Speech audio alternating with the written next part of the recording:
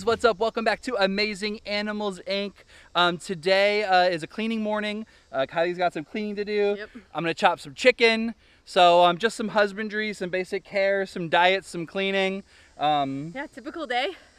Pretty much what we do all day, every day is cleaning and feeding and prepping and caring for the animals. Make sure they got the best setup that they can here. Yeah, so we are going to feed, clean, bleach, chop, chicken, cats. Here we go.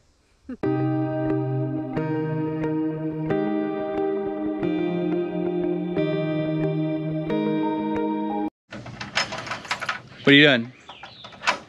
Giving the animals some food and enrichment. Hi, Marvin. What is that? So this is a fun little puzzle feeder that we got. We're gonna put some mealworms in it, and Marvin is gonna have to get them out. Let's see what he wants. Hey, Marv.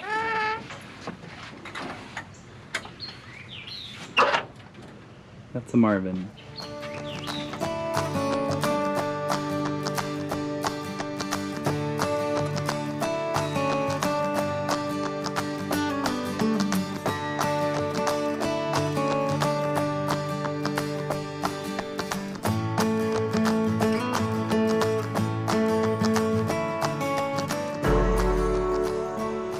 We had to order a new southern fox squirrel sign for Miss Ellie.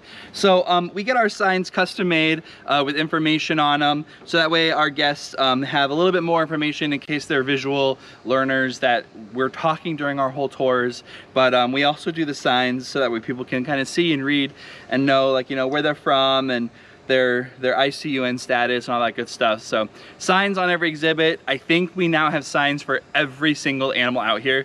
So it's expensive, it's a lot of work, but it's well worth it. It's kind of the finishing touch on a lot of our exhibits.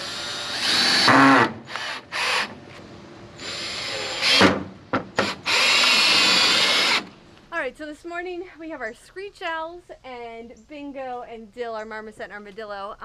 Their exhibits are getting a little green with all the algae. When we get so much rain and then it gets so sunny, algae grows like crazy. So we are going to be bleaching off all the decks this morning. We got a little bit extra time. We don't have a tour till 12. So always like to get some extra projects done. So we're going to bring Dill out. We're going to set him in his little playpen so he can dig around, and I'm going to bleach everything down.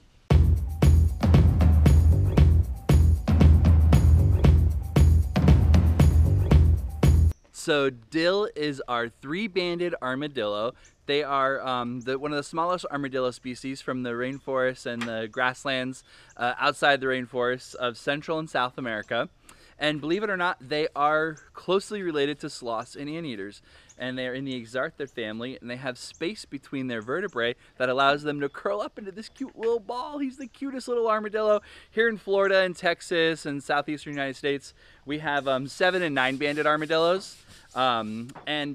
Dill is a roommate with Bingo, our marmoset. Dill is nocturnal. He comes out at night, kind of crepuscular, sun setting and sun rising. The marmosets are diurnal. They're active all day. So while he's sleeping, the marmoset's active. While the marmoset's sleeping, he's active. So they're perfect roommates. So we're going to let him play around.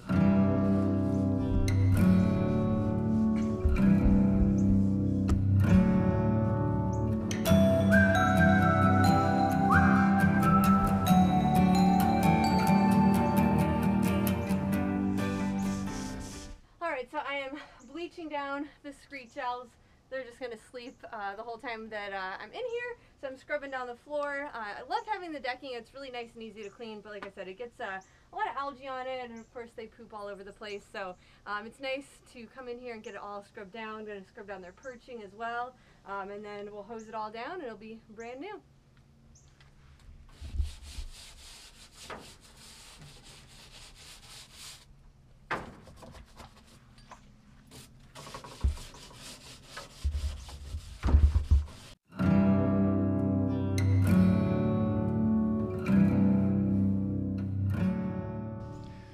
So we clean these exhibits with bleach probably around once a month. We just kind of rotate around, and everyone gets cleaned every day. We pick out poops, we hose, we scrub things that need to be scrubbed. but a true deep cleaning, we take almost everything out, we scrub, we bleach from top to bottom of the exhibit about once a month for each animal. Some a little bit more, some maybe a little bit less, depending on how messy that animal is. But cleaning, cleaning, cleaning. You want to work with animals, you're going to clean a lot. All right, so now that I've bleached everything down, I'm gonna rinse it all off, make sure it's nice and clean for them. We don't want any bleach left over, obviously, but it is looking so much better already. All right, so I'm gonna make Dill's diet now that his house is all clean. So he gets some insectivore, because armadillos are insectivores. So they like eating lots of bugs. So this is a great, healthy diet for him.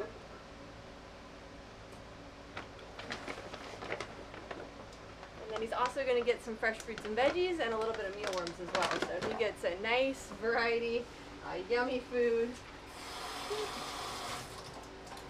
Get the rest of it made. And he loves grapes.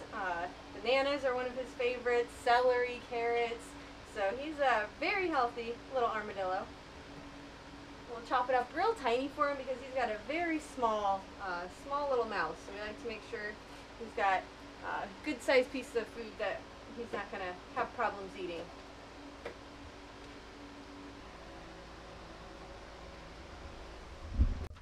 Bingo thinks that's his food. Yeah, he gets real excited. So Bingo loves sharing food with Dill because Dill gets some mealworms and Bingo loves mealworms too. I'm gonna dry out his box. Are you going to take a mealworm from him? Yeah, he got one. You going to share with Dill? That's his food. And I like to give Dill a nice, clean, fresh blanket to snuggle in. We'll give him his food in his box there. Okay, he knows. Our house is all ready, buddy. And then we're going to rearrange some of the furniture here and fill up the water, and we'll be good to go.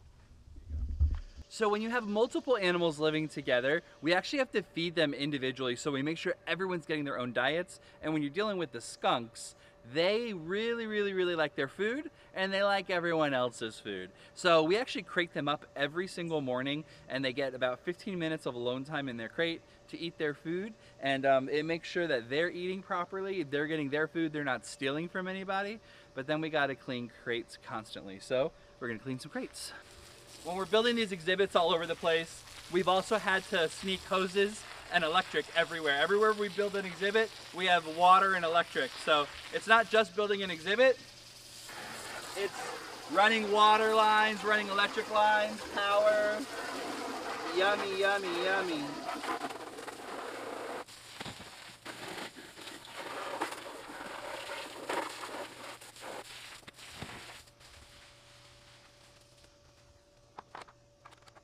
Now we're gonna go make some cat diets.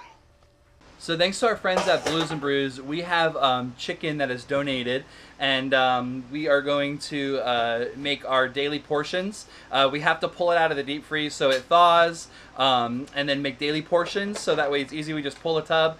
We go through close to 45 pounds of chicken every single week. Each of the Joffrey cats eat almost a pound a day, and our bobcat eats about 1.5 pounds every single day.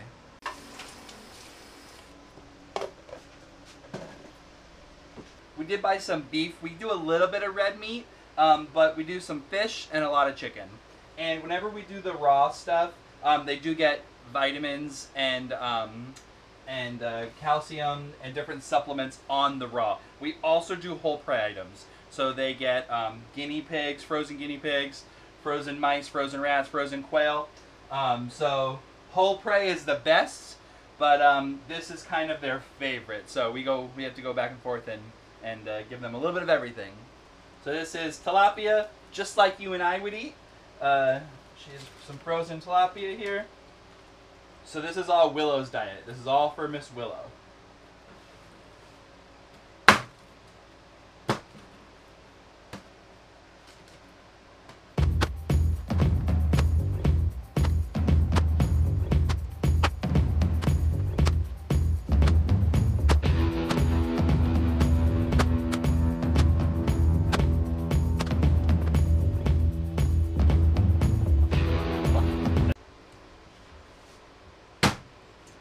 So Rocco the Quadamundi, related to a raccoon from South America, he gets chicken every single day. So we make him a weekly basket here, and it has about 7 pieces in it, and every day we just grab a piece of chicken for him. And he does not eat the bone at all. He only really eats the meat. He kind of gnaws on the bone a little bit, but most of the time we're picking up bones in Rocco's exhibit. So we have 7 diets, 7 days for the next week for Miss Willow, and this is 7 days of food for Rocco the Quadrimundi. So next we're making diets for the Asian leopard cat and the 4 Joffroys. So these are daily diets for 5 cats. So we're going to pretty much fill these up. So we'll do the beef first. Kind of spread out what's left here amongst the rest of the week. In the wild, Joffroys will eat a lot of birds. They'll eat a lot of rats, a lot of rodents, a lot of mice. They're going to eat, I've seen a video of a Joffroy picking up a baby capybara, bringing it up into a tree. So, big time meat eaters, these guys. A little bit of fish.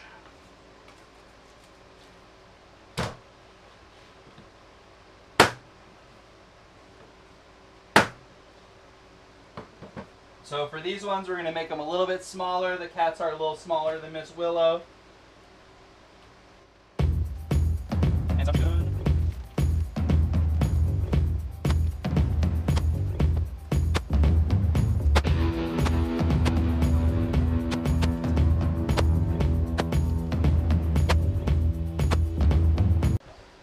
Alrighty, so now we have almost a week's worth of our small cat diets, and we're gonna leave 1 out or 2 out for the next 2 days, and we will freeze the rest. So these will go in the freezer.